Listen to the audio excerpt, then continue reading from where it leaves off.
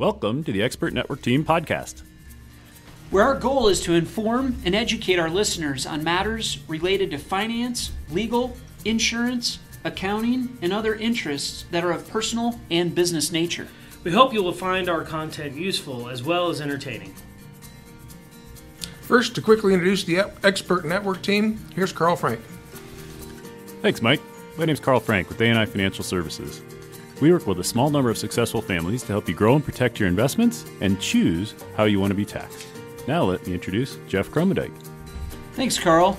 Jeff Krommendyk with Security First Insurance Agency, where we exist to build long-term mutually beneficial relationships with business owners as well as household members in helping them transfer and manage their risk.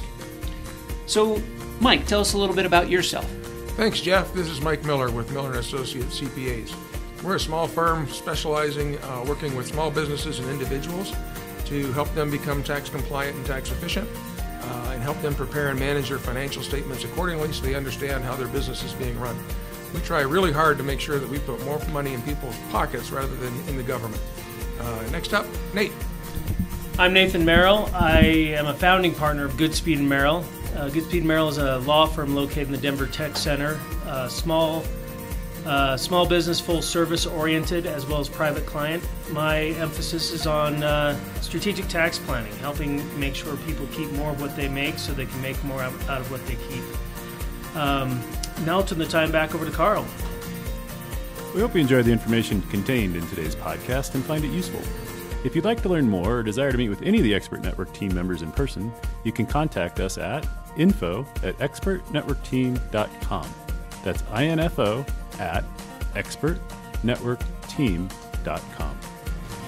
We encourage you to take advantage of a free consultation with any of our team members. Just mention this podcast when you schedule your appointment. Now on to today's podcast. Hello, everyone. Thanks for joining us with the Expert Network Team podcast. Today our topic is estate planning basics. My name is Karl Frank, and with me today is Nathan Merrill. Thank you for being here, Nathan. Not a problem. Happy to be here. Well, I'm looking forward to this one in particular because we are all going to reach the end of our life at some point in time, and some of us will be more prepared than others. Yeah, what do they say? It's is it 3 things you can count on are death, change, and taxes? Well, here we go. Let's talk about death, and if we get it prepared, maybe it won't be quite as unpleasant. So, Nate, when you think about estate planning, what does that mean to you? What does it entail? Is it just drafting a last will and testament? What is this? Well, that's certainly a key component of it. You're exactly right in the sense that when people think of putting their estate together, they think of dying and transitioning their assets, their wealth to their family. But the estate of a person is much broader than just what they own at death. And so when we talk about estate planning, we're actually talking about, pre-end of life situations. Certainly how we handle the transition at death, and then estate planning doesn't necessarily need to be just around the transfer of assets. It can contemplate a duration of period that is technically into perpetuity. So, planning for your estate could involve setting up documents and instruments that take effect and have impact beyond your life, beyond the life of your children, that sort of thing. So what are these documents that you're talking about? Well, starting at the kind of the front end and working our way back through them, at the front end you have documents that take impact or have impact or take effect while you're still living, and those are the powers of attorney. And we have an entirely separate podcast that does delve into those issues of what is a power of attorney, what are the major considerations that come into play when you're putting that together. But your powers of attorney are your general power of attorney, also called a financial power of attorney, and that deals with your stuff. And then you have a medical power of attorney, which deals with your person, your medical care, your placement in facilities while you are still alive. So these documents have importance while you are still alive. You're not dead yet when these documents come into play. And they are durable in the sense that they will last while you are incapacitated. So some powers may suspend at the point you have developed an incapacity. These documents in a typical estate plan are designed to last you until the moment of your death. Got it. At which point, a common misconception is at that point they no longer have power or effect. That's when your will takes effect. Is the will only has any sort of importance or relevance at the point you die. Got it. So before that, the powers of attorney, and then after death, you got a will. Is the will. The one that spans them both, the other part of a sometimes complete estate plan is a trust.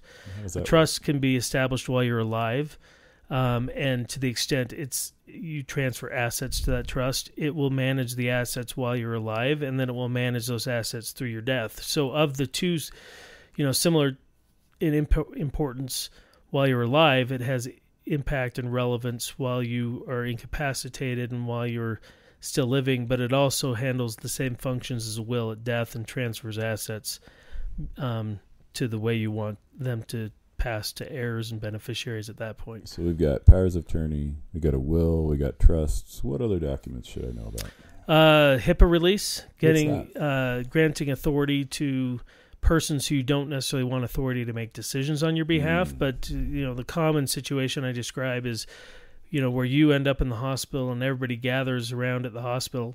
First and foremost is, can they even find out what hospital you're in? Technically, hospitals are not supposed to disclose too much information about what's going on with you, where you're located, that sort of thing. So the HIPAA release, the Patient Information Protection Act, or whatever it was called, Health Information Patient Protection Act, allows you to give to other people authority to start to inquire and get information about your health situation. And that is good in a couple of ways. It makes sure that the anxiety and chaos that sometimes surrounds those events is mitigated, and it also makes it so that everybody doesn't have to go through one person, so that one person's job isn't consumed with having to channel information to the play telephone four siblings, and I mean that can sometimes be really frustrating, tasking. Well, did you ask them this? Did you ask them that? Privacy is so important, but there are definitely some side effects to that, and we've seen that in our own family, and I've heard stories. So the HIPAA release is one, and those can be customized to take effect. We sometimes will customize those to apply to children, provided that they've reached a certain age, because you don't want to burden a child, burden them, or they just may not have the emotional or maturity to deal with finding out that mom or dad has terminal cancer or something like that, and but feeling compelled that they need to go talk to the doctor to get the answers. At that point, you want to kind of filter it through more mature persons. So that's one. Other estate plan documents that I didn't mention, the living will, advanced medical directives. This is the document most people who are familiar with this document understand its origins were in the Terry Schiavo case in Florida, where very famous. She was in a persistent vegetative state. She was in a coma on life support, and very sad. And and her husband, after I think over a year, if not more, on this life support, he wanted to let her pass, and her parents did not want to let her go. Right. And there was no other way to determine. I mean, they had to fight in the courts about who had authority to withdraw. To make the decision. And it wasn't even withdrawing life support. They got past the life support issue. It was the artificial hydration and nutrition that ultimately was the problem, because they took her off life support, and her brain stem or something, I'm not a doctor, I just play one on TV, kept her organs functioning. And so the only reason she was alive or maintaining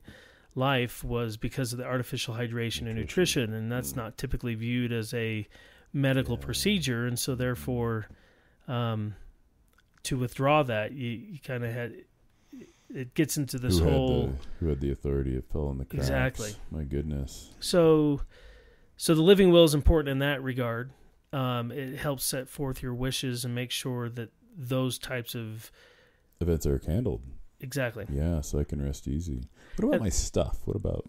Yeah, so that's a fun one, because back in the day, if you read some of the old wills from, over a century ago, before statutory enhancements that we have nowadays were in effect, if you wanted to give your rings to one Yeah. daughter and your Mm-hmm. collections to someone else, you had to actually list that stuff out in your will. You change your mind, you have to redo your will, or at least do a codicil to it.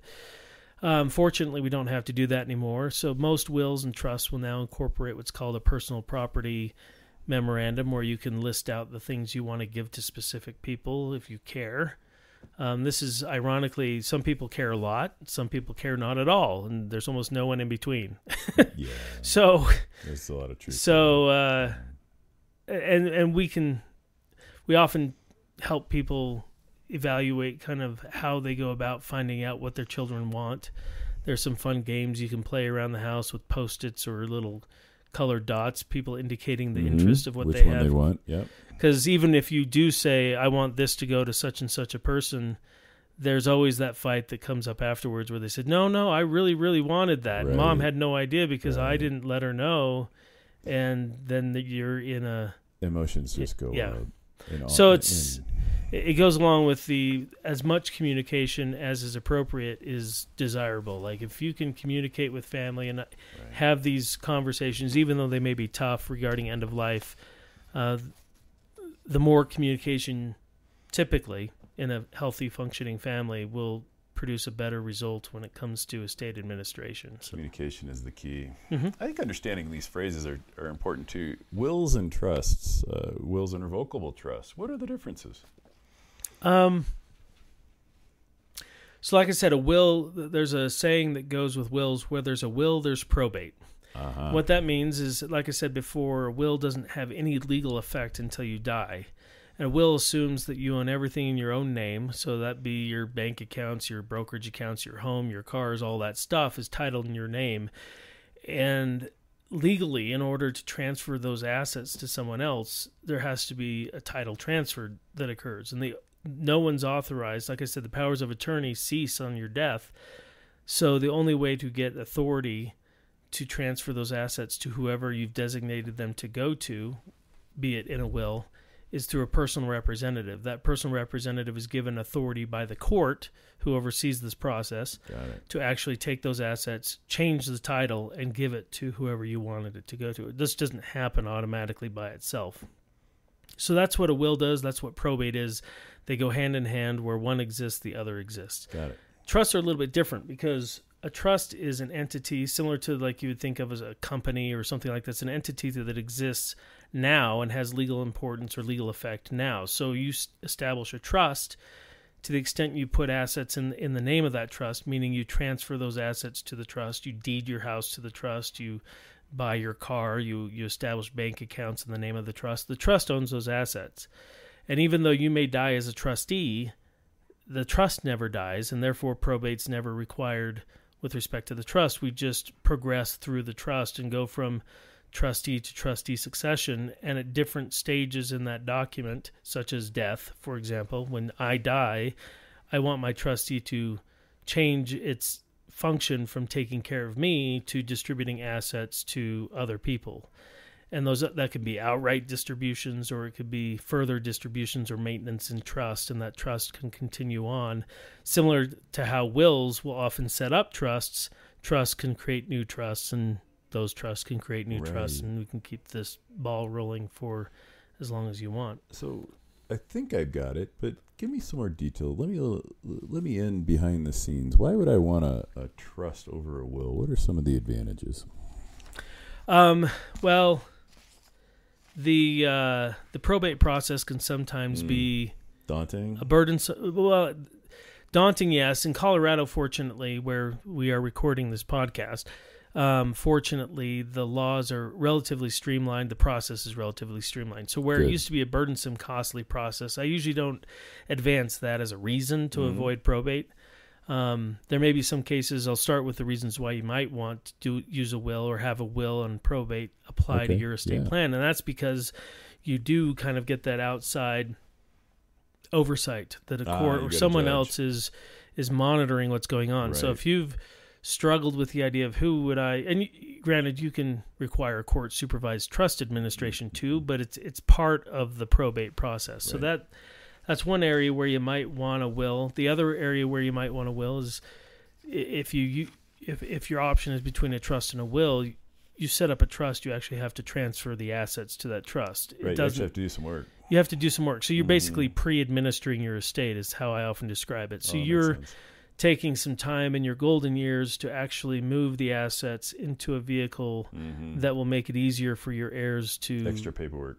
To do that. But it is extra paperwork, it's extra work, and you often miss things. And so that's a reason not to do a trust, but to rely on the will to just catch everything and run it through probate. Keep it simple, silly. The reasons why you might want to... I'd say the reasons for a trust... not necessarily completely in order of priority, are privacy. Yeah. With a probate, you're filing court records, you're filing inventories, you're filing schedules of distributions. Depending on how the administration of the probate is handled, those may or may not be available to the public in general. At the very least, they'll know who beneficiaries of the estate are, and why privacy matters in that regard is there are people who understand how the system works, and they may begin to prey on your beneficiaries, recognizing that they just won the lottery, or they think they won the lottery. I mean, think of how much junk mail you get whenever you get a mortgage or something like that. That's because it's public record that a deed of trust was just filed with respect to your house. They know that you just bought a home, got extra money, cashed out, whatever. The same type of thing will happen with respect to probate filings. They find out who's listed as an interested party, right, and they'll start getting trust junk can mail. Keep it private. Yeah. Another reason to move towards a revocable trust is if you own if you own property in more than one state. So like a family cottage up in Wisconsin, but I live here in Denver. Yeah, I know you've never invited me up, so I don't know that you have that. I don't actually have it, but wouldn't it be nice if I did? On Wisconsin, sure. I guess Wisconsin's in August, nice enough. It'd be beautiful. Let's go. Yeah. So and the often missed one is maybe you don't have that lovely cottage on Lake Champlain. I picked Vermont instead of Wisconsin. So maybe that's not you, but you may have had a timeshare that you purchased on a trip to Florida. And that's if it's deeded, right? If it's deeded real estate, which a lot of times the newer ones aren't necessarily deeded real estate, they're point systems, and you kind of have a membership as opposed to actual real estate. But if you own a deeded trust timeshare, which is most timeshares before the year 2000, then that's real estate in Florida. Right? So that would require, and the reason why that's a problem is you have to probate where you own real property. So you now got to file probate in Florida. Now you got to do probate in Colorado, probate in Florida. Your mom left you some land that's been in the family for 10 years up in North Dakota. You have to do it there. So the probate is the reason why you would do a trust if you have real property in more than one jurisdiction. There's ways around that, and we'd certainly counsel clients to how to avoid the probate in multiple states other than a trust. The other way is to basically put it into an LLC or something like that, and then you own the LLC in your own name, and it can be basically consolidated. So whether it's an LLC or a trust, what you're doing is you're moving that ownership to just one jurisdiction. Makes it a lot easier, doesn't it? Yes. So property in more than one state, then using the LLC as a segue. When you own business interests, if you are investing with partners in real estate or have a business interest or something like that, and you don't want to run that business interest through probate for a number of reasons. It's just easier to manage business interests through a trust ownership structure. So that's another one.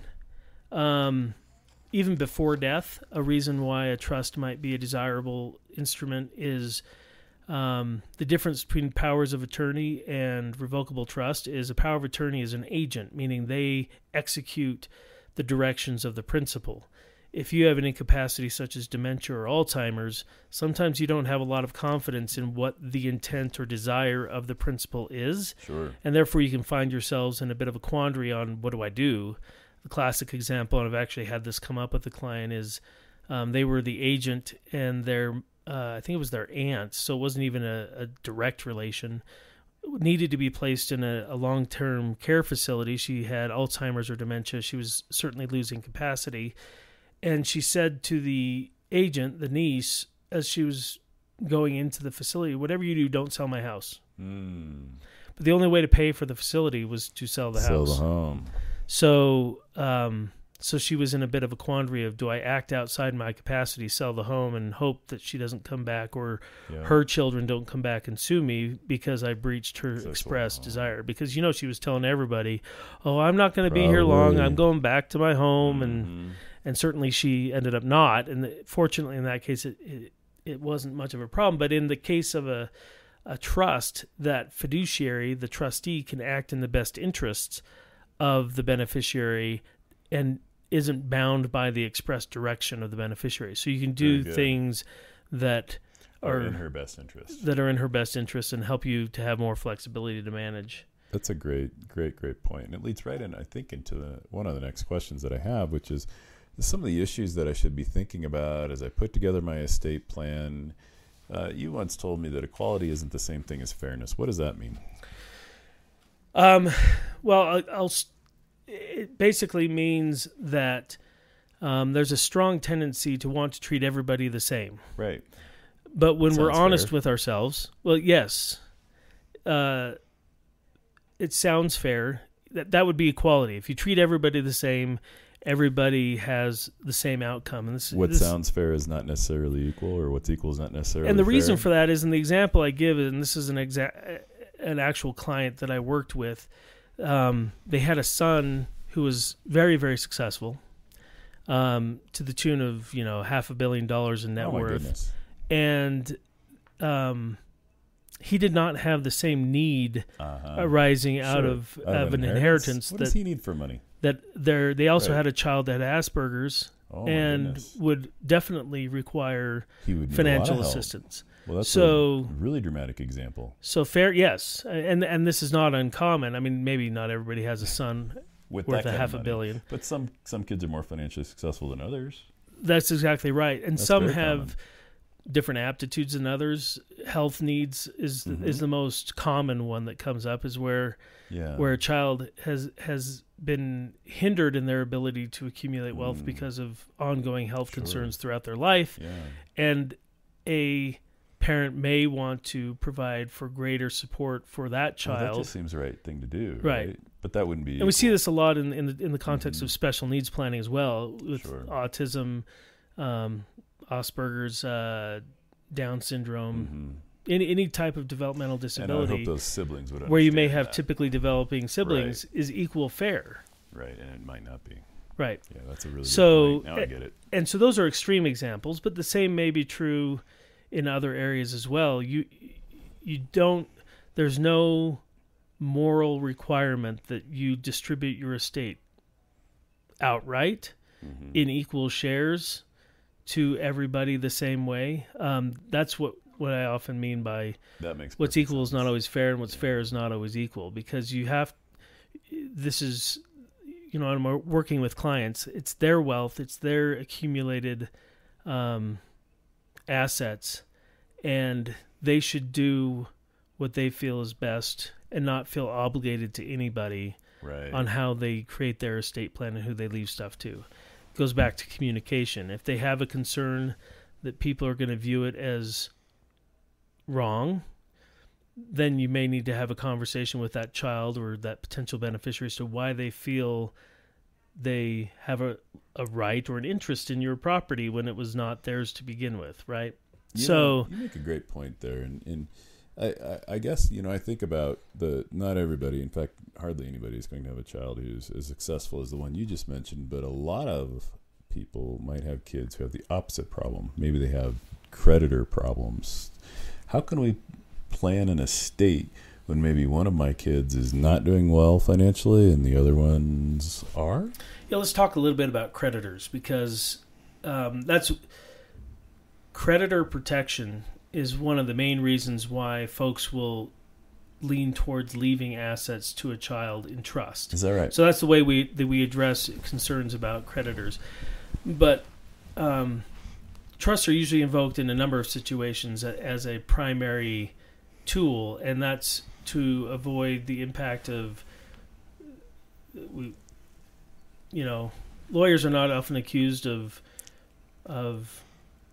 being simple in terms of how we express things. Sometimes it gets more complex than... We've tried to simplify this one, and it's to protect against predators, creditors, and themselves. Oh, I like it. Predators, we've talked a little bit about with wills, but predators could be their posse, the people they hang out with. Mm-hmm. Once they see, hey, you just inherited a nice mint from your go buy me something. Parents. Yeah, let's go have a party. Let's mm-hmm. because it's mine too. No, so that's one of the areas is predators.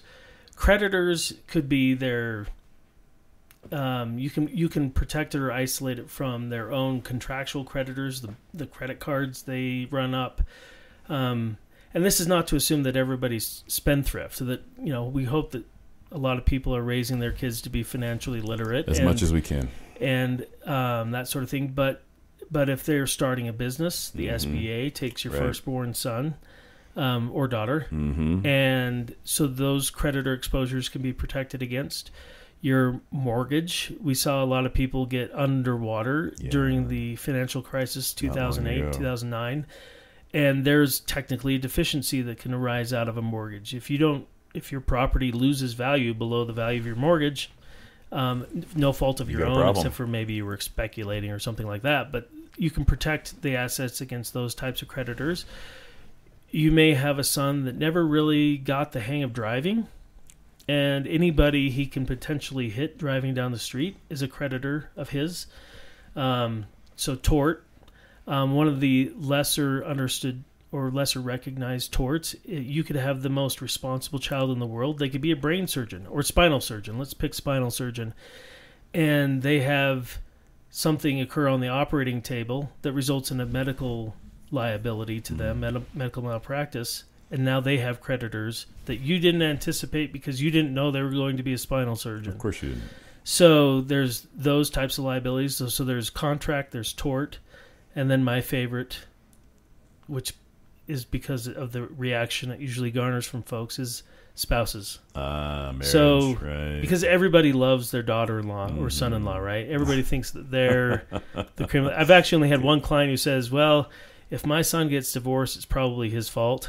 So she should be entitled to half of his stuff, even if it's mine. I really like her. I've only had one client say that over the years. So the other reason that people will invoke trusts is to protect their inheritance from the claims of a divorcing spouse. Yeah. And that's big because that's a 50% creditor in most states. You can think of it as like 50% off the top. If it gets commingled in that marital estate, half is so those are marital. I don't want to suggest that people's marriages won't work out, but the statistics are basically at 50% right now.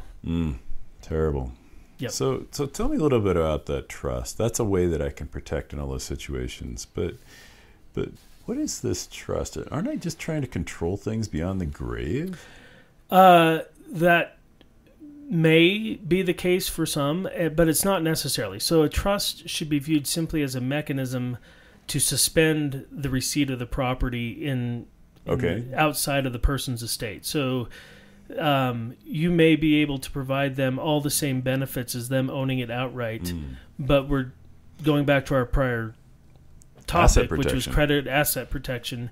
As long as they don't own it directly, it can be enhanced creditor protection. So that's an additional gift, really. Correct. It's insurance you can't really buy. So it can and should be viewed as a benefit when something's suspended in trust for a beneficiary, as something that's technically being done for their benefit. That's why they're the beneficiary. Trusts can have appended to them all sorts of conditions. And so there's certainly penalty or behavioral modification trust is what they used to be called, where you say, I want my son to do this, that, and the other thing. Perhaps go to college or... Yeah, and those can be done in a behavioral modification way or an incentive way. Okay. And it may be splitting hairs there, but you can say he doesn't get anything until he graduates from college. Or you can say if he does this, that, or the other, then he gets college paid for, he gets enhanced benefits. You can design these things to lead your beneficiaries to engage in activities that you feel will enhance their lives, help make them productive, help facilitate their growth and development and quality of life without it being a hammer. It could be more of a leading opportunity where you're basically just saying, if you're going to go spend it on cars, wine, Right. song, and women, or whatever the phrase is, I don't want any part of that. But if you're going to go travel with family, I'm more than happy to help you, pay for trips to go travel with family.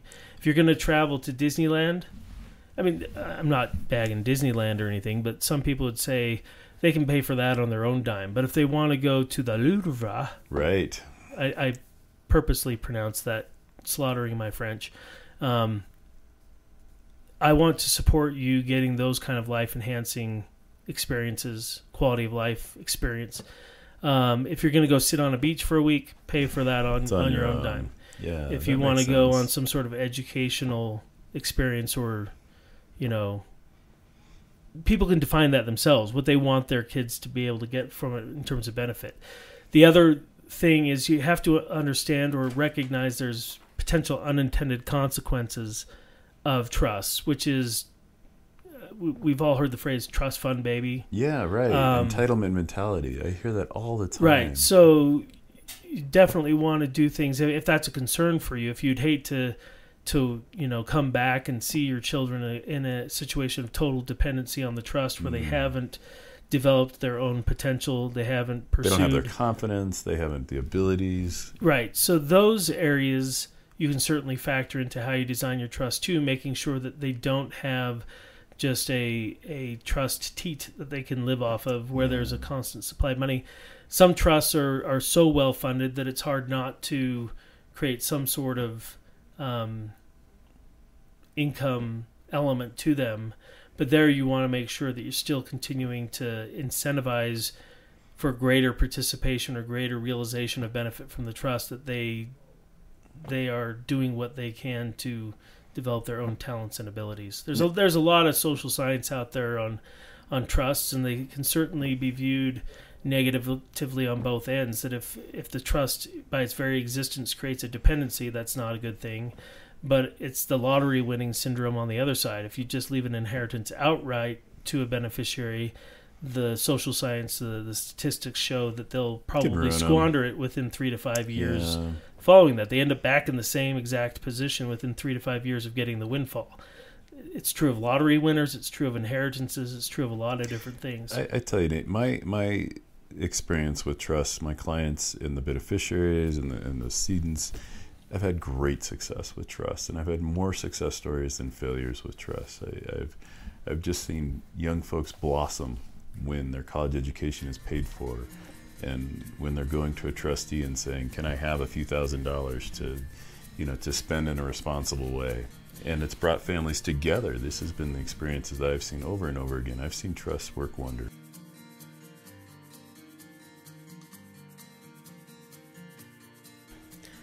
So, just taking a break a little bit from our presentation, I want to take a few minutes here to introduce one of our expert team members. I'm here with Jeff.krommendyk.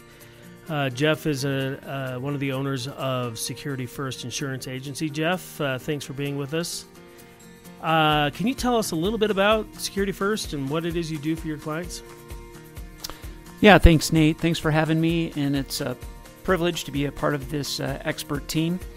And bring the expertise from our perspective.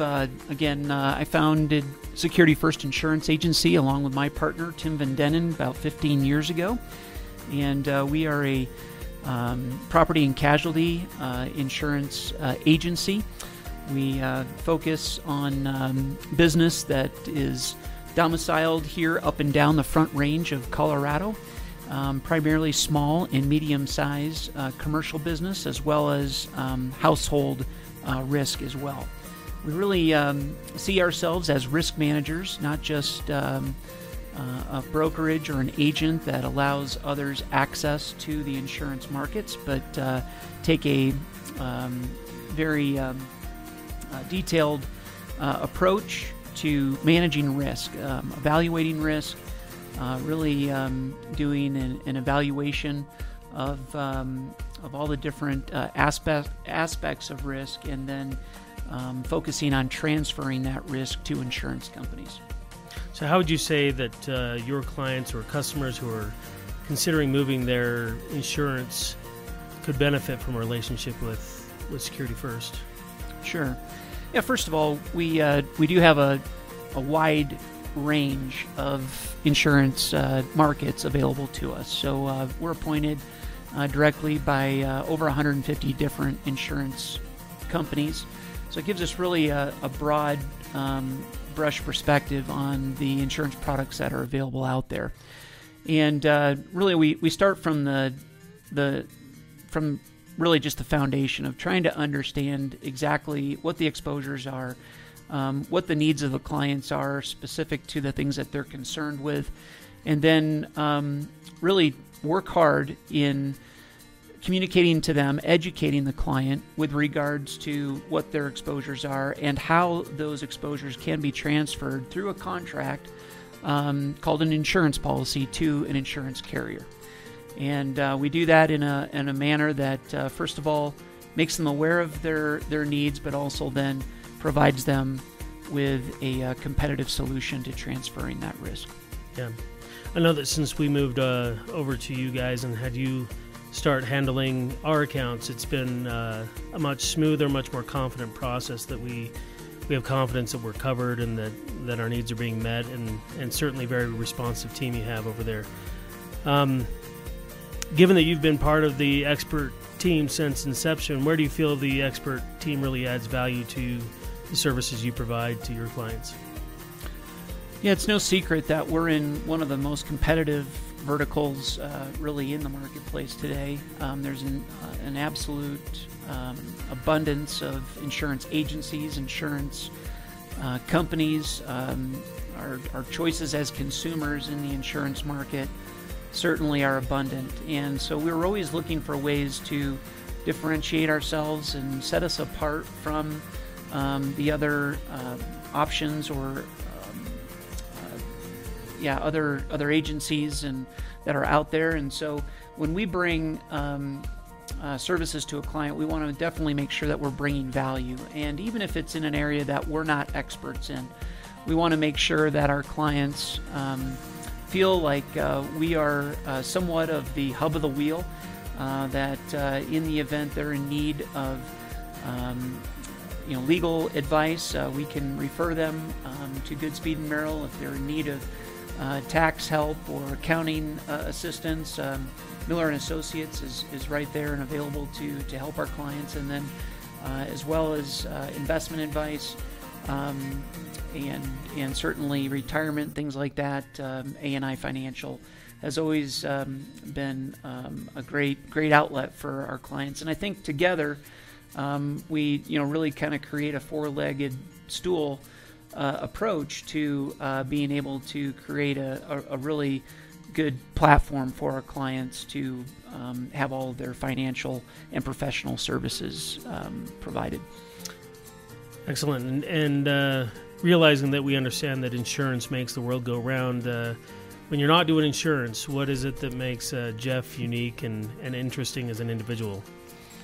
Yeah, thank goodness there is life outside of insurance. And so I'm first and foremost a husband of 24 years, and then also a dad of 18 years. So I've got two boys, and they're just a lot of fun to be around. So really, whatever they're into, I'm into. We do a lot of skiing in the winter, hiking and mountain biking in the summer. We just really enjoy being with one another, and just really that's what I live for. So very, very privileged and blessed to have a great wife and two awesome boys. Well, we're also very blessed and grateful to have you as part of the expert team. And without much further ado, we'll return to our program.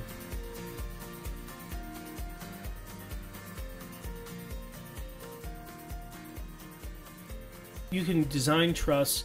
So the functional components of a trust, you have the corpus, the principal, the asset, which on that side, that's where you get involved as a wealth manager, is making sure it's properly invested, it's growing over time. When you consider the time value of growth and what that can mean to someone down the road, if it's not squandered in 3 to 5 years, what that could mean for their quality of life, that's huge. But so you have the trustee, who's the one in charge of managing all those decisions. That can be one person, it can be several people. That's where a lot of our counsel with clients comes into play, is helping them see how to achieve their objectives, because they're like the power of attorney. Can become a job in and of itself. There are professional fiduciaries out there. There are trust companies. There are ways to address the burdensome side of it and limit the roles that personal family members might have to play. You can limit their role to just simply making decisions about distributions, leaving the investment powers to someone else, administrative powers to someone else. You can break up the responsibilities so that it's not a huge ordeal for someone. And then where it's appropriate, you can involve other family members as what I call, especially for younger, when there's a potential for trust beneficiaries to be younger and they don't have that life experience and the sophistication to know how it exactly works, and say to the trustee, hey, I need this distribution. We call them beneficiary advocates. They're non-fiduciary role, but it may be the aunt, uncle, guardian, or former guardian who knows the beneficiary and can advocate on behalf of the beneficiary and say to the trustee, hey, John needs a distribution because he's barely scraping it together out of college. Alternatively, for a trustee who may be a professional and doesn't have that personal relationship with the beneficiary advocate can help be a sounding board for some requests that are coming through. Say, hey, Johnny's been asking for these large distributions. Do you know what's going on? Can you give me some insight as to what's going on? And beneficiary advocate can be like, yeah, he's depressed, and I don't know that it's a great idea to be sending him all this money, because who knows what he's doing with it. We should probably have an intervention or something. But they can provide real life context for things that are happening in a vacuum otherwise. So there's different ways to put these trusts together to make sure that there's a support network around how this money, because money is just a medium, right? It's just a medium. It doesn't make the unwise wise. It doesn't make the fiscally spendthrift into prudent investors. Sure doesn't. We have to put context around an inheritance to make sure that wealth can have an impact, whether it be just one generation you're concerned about, or if you want a multi-generational impact. We have to put context around how that medium of assets or money is to be handled. And further to the point on trust, and I don't know how far we've gotten off the last topic, but trusts are the vehicle by which you can make sure that assets do pass down through multiple generations. So if you have that family cabin up in Wisconsin, or on the shores of Lake Champlain in Vermont, you can set up a structure that will make sure that asset stays in the family, so to speak, as long as possible. I love it. Now, if I have a trust, just on a practical note, and then I'd love to come back to your deeper thoughts on money, but if I have a trust and I'm the inheritor of this trust, I'm the recipient of this trust, do I have to shut it down at some age? Can I keep it for the rest of my life? Can my kids inherit it? How does that work? So there used to be a rule called the rule against perpetuities, and it was based on the wisdom of very long gone people that it was a bad idea to tie up property into perpetuity, meaning that you could put restrictions on a property that would make it either non-transferable or would impair its value for an extended period of time. So the rule against perpetuities would typically limit your ability to tie up property. The rule was stated as a life in being plus 21 years at the time of the creation of the interest. So it was basically, give or take 100 and so years that you could tie up property. Well, most of those laws have been statutorily repealed. So there are still some applications of the rule against perpetuities, but by and large, you can set up a trust to extend into perpetuity, provided that you don't restrict either the alienation of the property, meaning it can't be sold. You have to create some ability for it to be turned over at some point, in somebody's discretion. Call it a trustee for simple discussion. So if the trustee has the power to sell or exchange or dispose of the property, then generally in most states you're going to be into the perpetuities. Some states have limitations that are either 100 years or 1,000 years or something like that. But 1,000 years, I think, is, for those that haven't completely repealed it, it's usually around 1,000 years. But where are we going to be in 1,000 years? I mean, it's basically into it's perpetuity. Irrelevant. That's a perpetuity. So effectively, I can get the benefits of having asset protection. I can still get use of my assets. I can keep it professionally invested. I can even have a trustee. And I don't necessarily have to get rid of it, but I could, in a lot of cases, once I reach a certain age and meet the qualifications that the creator of the trust has set in place. Yeah, so even though we may do perpetuity trusts, we often put in there safety latches that allow, depending on how prolific your progeny is, that could be a lot of people and even 3 generations. I mean... Oh, sure. I often joke. I mean, I have very large families in my both sides of my mom and my dad's side, and I often joke that I'm related to half the people in Utah because I probably am.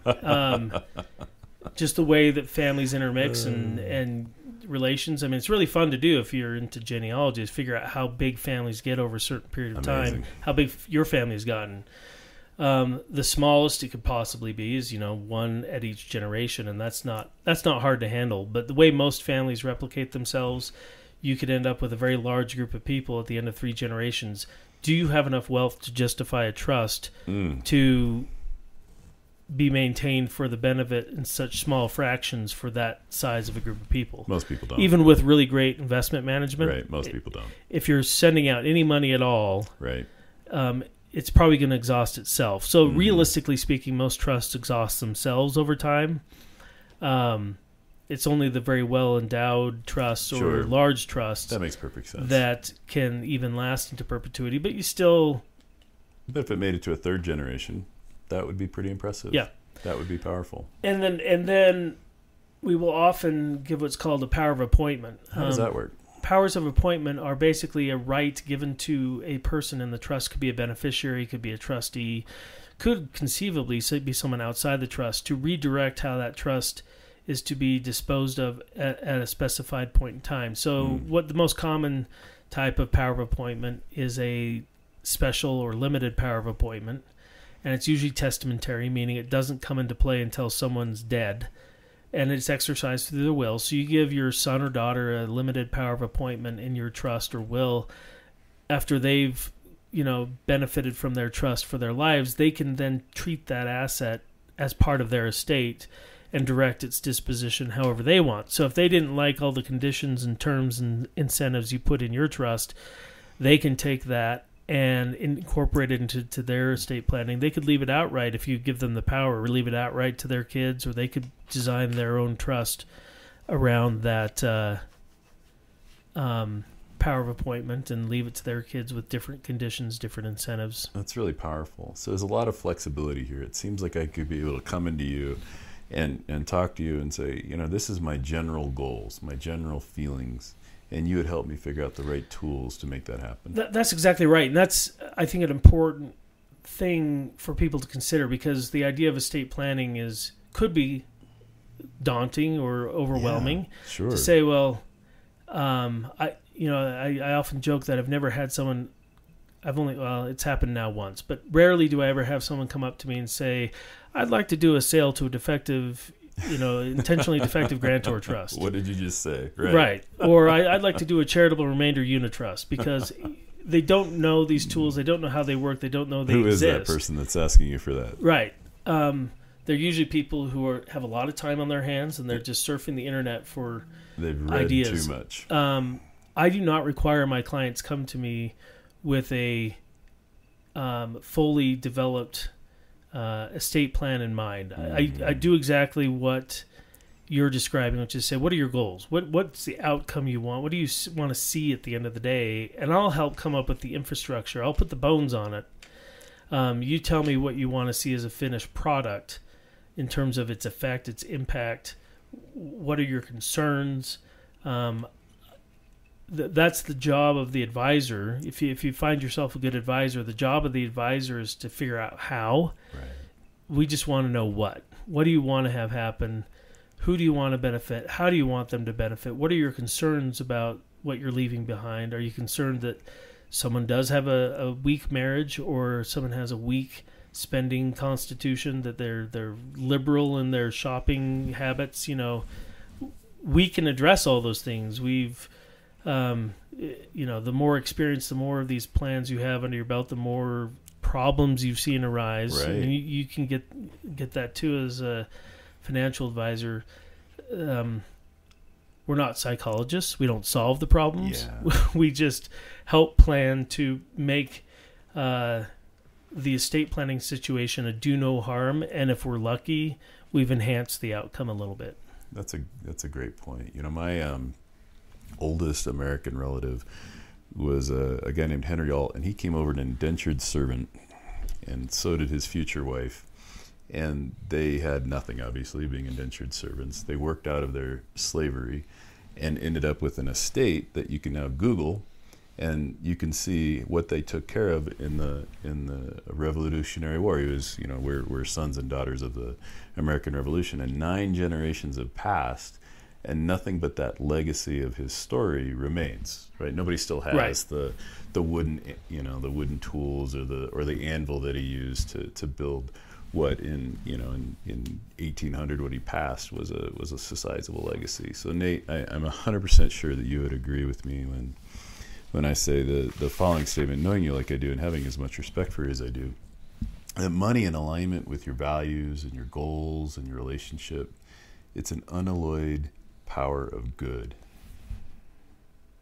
It does good things for the world. Yeah, absolutely. And as I think this is somewhat to what you're alluding to, the estate, the wealth that you leave behind is only a part of the total legacy of an individual. And so, yeah, try not to get wrapped around the axle in terms of the dollars. The dollars.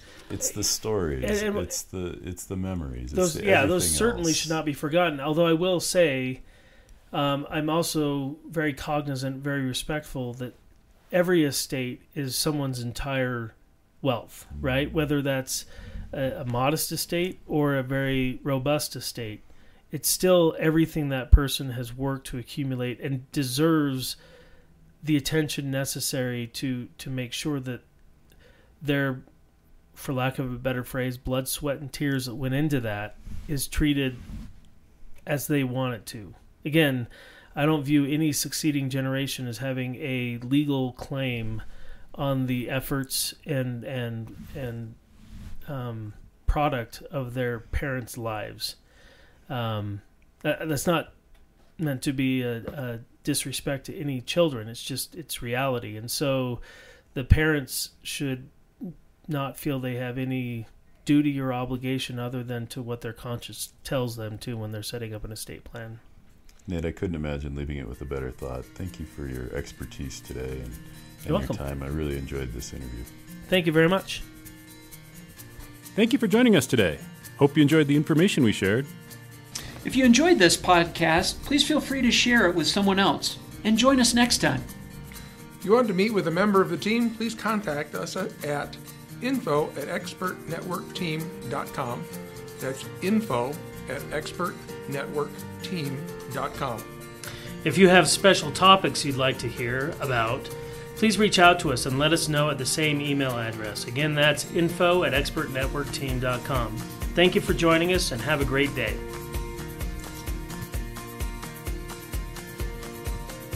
Thank you for listening to this podcast. We want to remind you that listening to this podcast does not establish a client-professional relationship with any of the firms represented, nor does it constitute legal, investment, or accounting advice, and the views are those of the professionals only.